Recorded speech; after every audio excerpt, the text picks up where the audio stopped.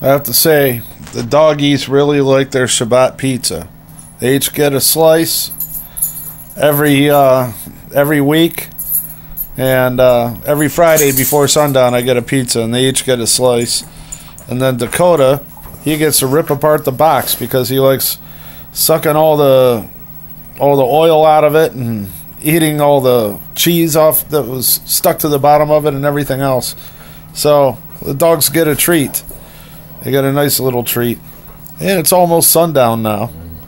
And, well, it's about time to shut the TV off and shut everything off and just enjoy Shabbat. Wow. Here's Maggie. Yes.